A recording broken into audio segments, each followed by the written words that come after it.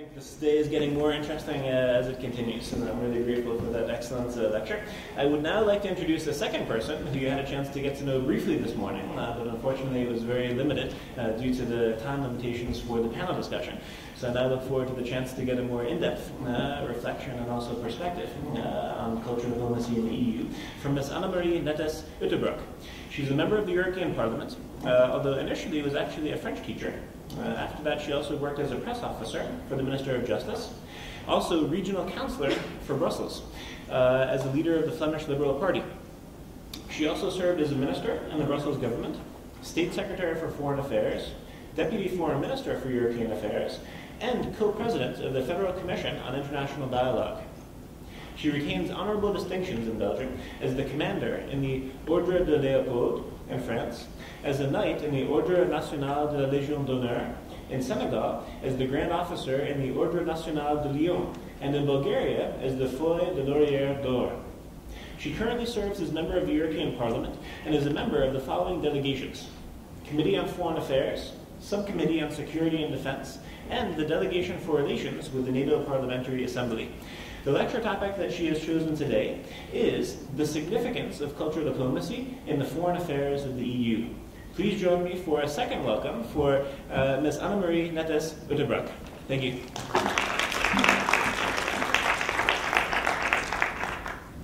So, good afternoon again. Good afternoon for the first time, but hello again, as I was here this morning as well. Actually, the core elements of my reflection on the role of culture in the diplomacy of the European Union have already been expressed this morning in my short intervention. So I will retrace that and develop those reflections a little bit further. It's also important to remember that I said that when the European Union originated in the beginning, this was not about culture, this was not about language, this was mainly about rebuilding a continent devastated by a terrible war, and a continent that had known wars for several centuries, and two particularly devastating ones in the first half of the last century, and in which two times almost the entire world had been engulfed. And so the main priority was to prevent a repetition of that, and it was thought that the bringing together of especially those industries that had fueled wars in the 19th century and the 20th century might be one way to do it. And this is how the community of coal and steel was established between the 6 founding member states, being the 3 Benelux countries, that had quite a long history of cooperation, and the former enemies, France, Italy, and Germany. And all of that in the beginning of the 1950s, that is less than 10 years after the end of the Second World War. And then gradually things evolved, well, gradually, actually quite fast. You had the European Community of Coal and Steel in, if I'm not mistaken, 1952. You had an attempt of creating a European Defence Community 1 year later, but that was rejected by the French Assemblée Nationale, and as a result of the French rejection, the word defense, the concept of defense as being part of the European construction remained taboo for about 30 years. And nobody would ever mention issues of defense or would ever point to military aspects. That was left to NATO, if the states were members of NATO, but the 6 ones I mentioned were. Or else you had other ones who chose to remain neutral. Then the European Economic Community was created, and those were already in 1956 by the Treaty of Rome renamed European Communities with a plural S, and then gradually there were enlargements of the Union, first with neighboring countries of the 6 I mentioned. The first 3 to join were the United Kingdom, the Republic of Ireland, and the Kingdom of Denmark. Norway had also negotiated, but the Norwegian population rejected joining the communities by referendum. That was, I'm now referring to the 70s, the early part of the 70s, first half. And then after Spain, Portugal and Greece liberated themselves from authoritarian right-wing dictatorships, they also started negotiations, or the EU started negotiations with them, and they were the second batch of countries joining the Union, Spain, Portugal and Greece. The motivation being at least as much political as economic, and the motivation even being more political than economic. It's something we tend to forget. But Spain had lived for over 40 years under dictatorship of Franco. Portugal had even lived longer under the dictatorship, because that was established in the 1920s. Greece had lived for about 10 years under military dictatorship. And when those countries liberated themselves and became democracies again, it was found that it would be wise to take them up as members of the European family. So that was the second batch of enlargement, then countries. Then you had a third batch that joined slightly later, being Sweden, Finland and Austria. And by then we are in the 80s, and then you have the collapse of the wall in 89, the reunification of Germany, and the countries in Eastern and Central Europe liberating themselves from authoritarian communist rules one by one, which led to the start of accession negotiations, which on average have lasted at least 10 years. It's something which is often forgotten.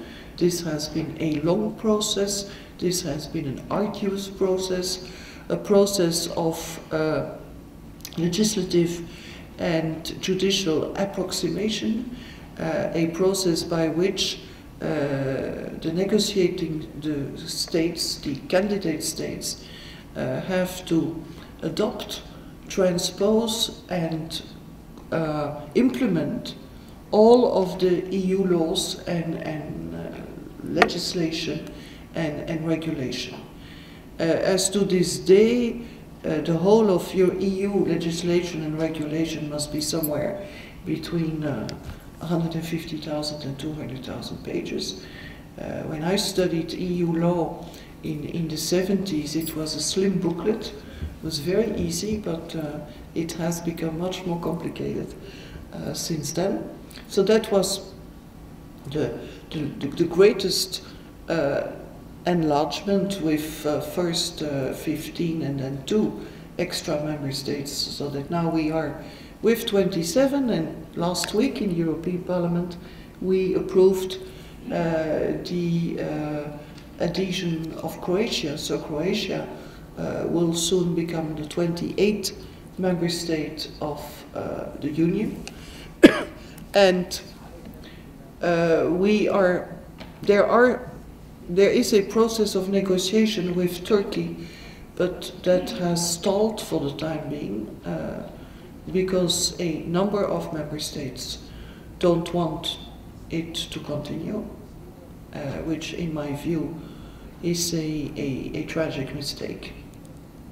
So I hope they will change their mind, because it would be very important, I believe, that Turkey would become a member of the Union, as well as the countries in the Western Balkans, countries that are still quite far from fulfilling all the necessary legal and political conditions, but are to various degrees on their way, so that it can be expected that, let's say, by 2020, 2025, they will all be members of the Union, which means, in my view, that the Union will still continue to exist.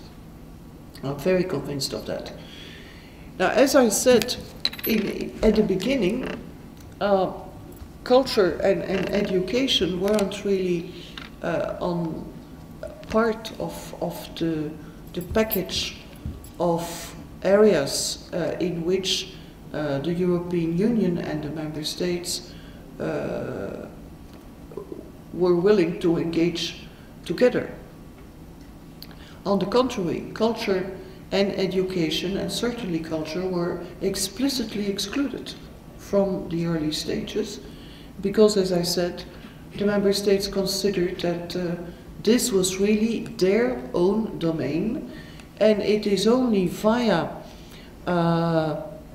the progress or the advancement of talks in the framework of the General Agreement on Tariffs and Trade that culture or cultural products came to the fore. That is one element, and it was also realized quite early on that educational exchange was going or should play an important role. First, educational exchanges within and among member states, and that was the Erasmus program, which allows university and high school, university and post-secondary students to study 1 or 2 semesters in a university or a high post-secondary educational institution in another member state. And then this scheme was enlarged to the candidate countries and even beyond. And today, several tens of thousands of young people have benefited and are benefiting from this, and have studied 1 or 2 semesters in other universities in other member states, and generally in other languages than their own mother tongue. Another cultural initiative which developed early on is the initiative of proclaiming some cities as cultural capitals of Europe for a year. And this has become a quite competitive thing, countries, or rather cities, really competing in order to be selected first by their own government, to be presented as one of the candidates for cultural capital of Europe, and then within I believe it's the Cultural Committee of the Parliament that makes the final decision. All the while, until the 80s, the European Union had no foreign policy as such. Foreign policy was considered to be a monopoly of the member states, which does not mean that the European Union had no foreign or external action as such. The Union did. For instance, development aid clearly is an external action, and is an important one. In worldwide trade negotiations are also a form of external action. When agreements are to be negotiated, for instance, in United Nations agencies, whether it is the urban agreement, or agreements in the framework of the Food and Agriculture Organization, the Thesaurus, for instance, and other examples, the Union negotiates on behalf of the member states, at least certainly for trade and for agriculture. Now it has been, since the last treaty change, agreed that the Union also negotiates on behalf of the member states in other fields as well, and if I'm not mistaken, that does include the environment, although that is a difficult issue because member states want to keep their own say. And cooperation in the field of foreign policy and foreign and security policy was only written into the treaties in the 90s, that is barely 20 years ago. And that is the start of traditional foreign policy by the institutions of the European Union on behalf of the European Union. But originally, mostly on the basis of strict unanimity, that is, all the member states must agree upon an initiative before it can be taken, before it can be developed. That rule has been loosened in the sense that since the Nice Treaty, that was the one just before Lisbon, it became possible in the field of security and defense for member states to launch a joint action in a third state under the rule that nobody has vetoed it. So you no longer need the express approval of each and every member state. It is sufficient that you have a qualified majority and that the others abstain without expressing a will to block or to veto the action that is under consideration. And an example of that is the EULEX mission in Kosovo. Kosovo today has not been recognized by all EU member states, by 22 of them. 5 of them have not yet done so. In spite of the fact that not all member states did recognize the independence of Kosovo, there a huge EU mission in the fields of the judiciary, the police and customs was deployed in Kosovo. It is known as EULEX because no member state opposed the action. Not all of them expressly approved it, but none opposed it. So it was set up and it is still functioning, and what is even more noticeable, some of the member states who have not recognized the independence of Kosovo have nevertheless sent people to work in the different services of EULEX in Kosovo. So that's the situation we are in. Foreign policy is emerging as a major policy field of the European Union. Security and defense in the military sense of the word is also a very new development of the Union. It didn't belong to the competences of the Union until the second half of the 90s. And since the year 2002, the European Union has deployed over 22 missions in third countries. Those missions are either, but that is seldom the case, they are generally essentially civil missions or mixed civil-military missions, and very seldom exclusively military missions. They are deployed at the demand or at the request or with the approval of the United Nations Security Council as a rule. They are generally temporary, but some of them have been ongoing for quite a long time.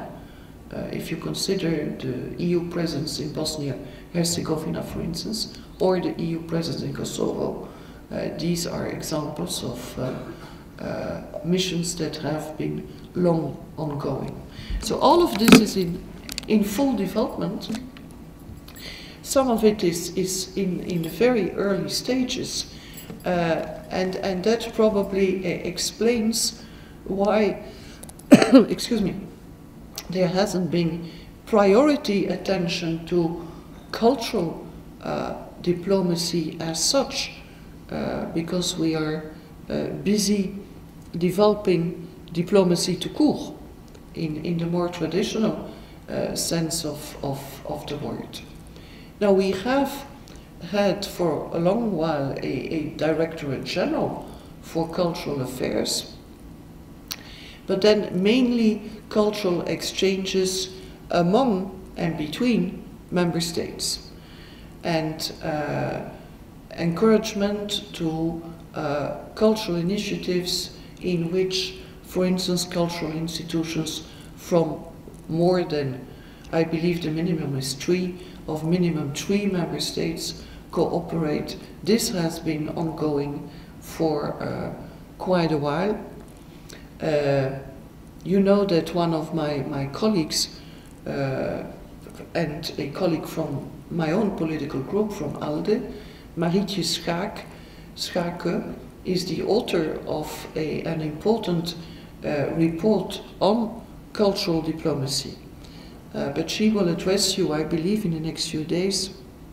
So I think it's only fair that I would let her present to you her own text and her own proposals, and not take away the primeur, as I say in French. That would be unfair. But there's one initiative that she proposes and which I want to highlight because I consider it to be very important. Not that the other ones are unimportant, but that one is really important in my view. She proposes that the European Union would also institute a form of cultural visas. We have in our visa system special regulations for student visa. We have special regulations for business visa, but we don't have anything similar or comparable for cultural visas. And it would, I believe, be very important if artists of all ages would be able to benefit from such a system, and if it was easier for artists from third countries to come to one or all member states, either for a period of working in residence in one of them, or for the realization of specific projects, or just to come and perform in member states. It is too often very difficult for artists to obtain such visa, and I've known examples of music concerts that had to be cancelled because the musicians hadn't obtained their visa in time. It's quite shameful that this happens, and I believe that this would be a very important element. Allow me to say a few things about history to conclude, and then to engage in debate with you, because I would like to hear from you and to learn from you what your views are. Mr. Lagroux has said earlier this morning that he believes we are wrong to turn too much to history, and he is right if he means by that we should not let ourselves be defined by our history. And he said that he didn't very well understand the whole debate that had taken place when the last treaty was being discussed, and when there was a whole debate about on the preamble of this treaty, because this preamble was meant to brush a backdrop of the cultural, intellectual, and other elements of our common history, identity, whatever you want to call it. And it was supposed to be an uplifting and supposed to be an exalting text. And the actual debate was about the desirability or not of mentioning the Christian heritage of Europe. And the parties that call themselves and that are Christian wanted such a reference to be made. The Catholic Church wanted such a reference to be made, and others very much opposed the whole idea. Among those others, I was one, because I mean my own constitution, which was first drafted in 1831, doesn't make that kind of reference to the Catholic Church or to any other church. My own constitution since 1831 says that religion in Belgium is free, so you can practice whatever you want, as long as you don't harm anybody else, of course. And I considered that it would have been kind of a regress to now in the EU text have this reference that we've never had in our own constitution, but in other constitutions reference is made to the religion. If I'm not mistaken, Sweden until recently in its constitution had a reference to the state religion, etc., etc. So it was a huge debate, and it was not just about the past. But anyway, I agree with Mr. Lagroux that it would be more interesting if we were able to agree on what we want to achieve or where we want to go in the future than on agreeing on what is our common past or what we would like to see mentioned under that heading, common past. But that does not mean that we should neglect history, because history has a way of coming back with a vengeance when you do ignore it. And I believe that it is important that we should be able to arrive at a common approach of European history. It is underway, and it's not an easy effort, because whenever you will, for instance, evoke a battle, the army of the one country that was the victor, okay, they were the victors and the others were defeated. So there's no easy way to approach this, and in our respective history lessons we have learned that our ancestors won in such and such a battle and lost in such and such another one, etc., etc. But that shouldn't be the essence. The essence should be a description of what has happened and try to agree on that. It is, for instance, not very reassuring that in Bosnia-Herzegovina you have 3 different kinds of history textbooks. A Croat one, a Bosniak one, and a Serb one. I mean, that's absolutely not encouraging. And similar situations exist elsewhere in Europe.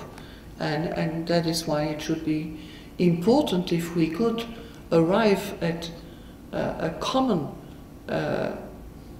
approach or a common description of what has actually happened, which is different from a common interpretation of what has actually happened. And respect for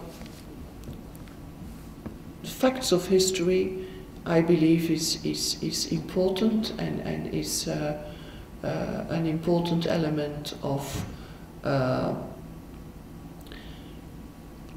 cultural sensitivity, and it is also important to be sensitive to the fact that a given historical event may not be seen in the same way by different people belonging to different cultures, depending on what the event was. We should not be surprised that the Crusades to liberate the holy sites in Jerusalem are viewed very differently in the Arab world than they are viewed in the West. We should be aware of that, and we should be sensitive to that. The same for colonialism, etc., etc. But it cannot be ignored. It should not be wiped under the carpet. It must be possible to come to a common acknowledgement of what the facts have been, and then to proceed from there. I believe that is important, and that it is important to work on a common future. I would like to leave it at that, and now give the floor to you for whatever questions and remarks or criticism you may have. And I thank you for your kind attention.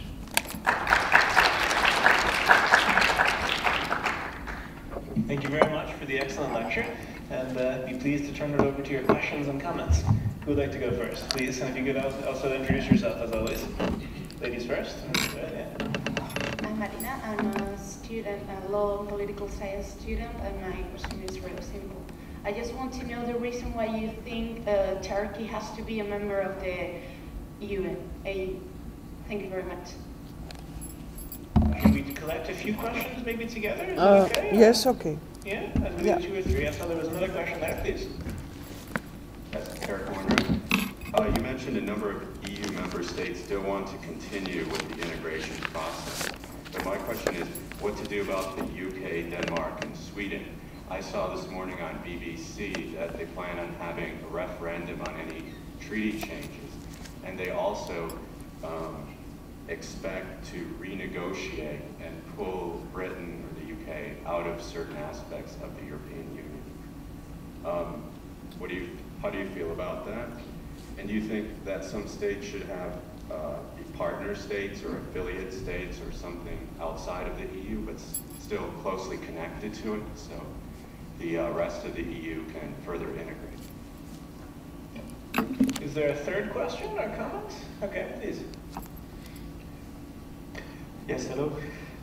Could you describe in what we call Headlines Call 2010, where we are in the research of synergy between civil capacity and military capacity, and where cultural diplomacy is situated in this big research? Thanks. Yeah. So please, if you could respond to the questions, that would be great. So Firstly, I want to see Turkey enter the European Union because we promised her that she could one day since 1963, and we should honor our own commitments. That is one reason. A second reason is because Turkey is an absolutely key country, not only in the region, in the broad sense of the word, but for the entire continent. And I much prefer Turkey to be a member of the European Union than see Turkey join another grouping of nations which might one day emerge. So that's a very ordinary, I'm conscious of that geopolitical argument. I prefer to have them with them than to have them with me than outside the club. But I consider it's a major country in its own right. It's a very large country. It is doing very well economically. We are there as a union. We are their first business and commercial partner, and they have a young population, and it would be very good if they joined. These are all very good reasons. And finally, if we continue to keep Turkey at bay, I'm quite convinced that the rest of the Muslim world will believe that the main reason for us doing so is because the population of Turkey is in majority Muslim. And this will not contribute to a better understanding worldwide. It would be, and one more reason is Turkey is a democracy. It's not a perfect democracy, but it's improving steadily. It has, for instance, abolished the death penalty several years ago. It has reduced very much the influence of the military in its political operations and all those. And it is demonstrating that Islam and democracy are compatible. And those are reasons why I am in favor, to the contrary of your neighbor who is saying no. Well, I'm sorry about that, but these are my opinions. The gentleman referred to the news on the BBC. Well, I must honestly say that the news about the European Union on Anglo-Saxon media, be they television or newspapers, is extremely discouraging. It's as if they can't wait for the Union to fall apart. And I mean, not all of them, of course. One shouldn't generalize. But several of them. And some of them really absolutely gloat. You have British journalists on BBC, on Sky, absolutely gloating at the problems of the European Union. And I mean, it's disgraceful for how some of them are behaving. As we know, British journalists have behaved disgracefully. Not all of them, but some have behaved disgracefully in other respects as well. For instance, concerning the respect for privacy and human dignity. Now, to come to your question, a treaty would need, or a change to the treaty would need to be subjected to a referendum according to the constitutions of a number of member states, which make such a treaty change very complicated, because it is to be expected that some of them the populations in some of them would probably reject the changes. And then we would not, they could not reject the treaty as a whole. It would remain as it is. But personally, I wouldn't run the risk of having referenda right now. I mean, the juncture is too difficult. People have reasons to be upset. by the necessary austerity measures, etc., etc. And I won't say nothing more about British conservative illusions of renegotiating the terms of their association with the Union. I believe it is extremely ill-inspired, and I personally don't believe in kind of a third status. I mean, less than full membership, but more than being complete outside. As far as I'm concerned, you're a member of the club or you're out of the club. But there should be no such thing as being a member of the club having all the benefits and none of the inconvenience. That shouldn't work. And I have a British colleague who believes this should be done, and I think it would be a mistake. You're either in or you're out. Sir, you asked questions about the cultural dimension of civil and military missions. I don't know by heart the proportion of civil, respectively, mixed missions. I would say that the big majority of them are mixed, both civil and military. When I say civil, this means generally missions of helping to do to rebuild the judiciary and the police. So it is civil in the sense that it is not military, but it has to do with the exercise of some kind of force and ensuring public security. The sensitivity to cultural aspects has been growing as its importance was gradually becoming more and more clear. When the very first missions were deployed, as they say, out of theater, nobody was very much aware of the complexity of the situation one might encounter. And so this sensitivity has been growing absolutely, because it has been understood that, well, if you're insensitive to that, you're getting nowhere, and so it has been growing. All right, well, on that note, I think we should conclude the session, but thank you very much for an excellent lecture, as well as for your perspectives. So you could please join me in thanking once again Ms. Annemie Neyts-Uyttebroeck. Thank you.